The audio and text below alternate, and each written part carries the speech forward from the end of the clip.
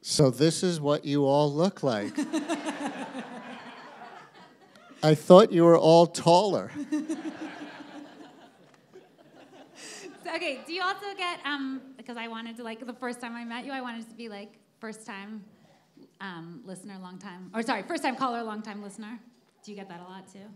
Get that a lot. Walk down the street, people come up and say, long time listener, first time saying hello on the street. Does it ever happen when you're... They think they're funny. And I need more alcohol if I'm going to get berated for my bad dad jokes. I really wanted to ask, like, do you get recognized all the time? Do people come up to you, or do you feel like you're able to be a chameleon? Well, being on the radio at first for me was sort of the perfect level of fame, you know, because I could be anonymous in public if I wanted, because people only knew my voice.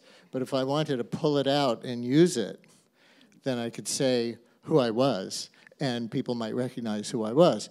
These days, you know, because the internet has so many visuals, a lot of people who listen do also know my face.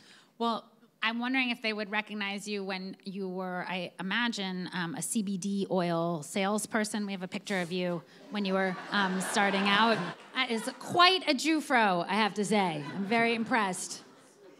You look Employee of the Month. I was outstanding in my field.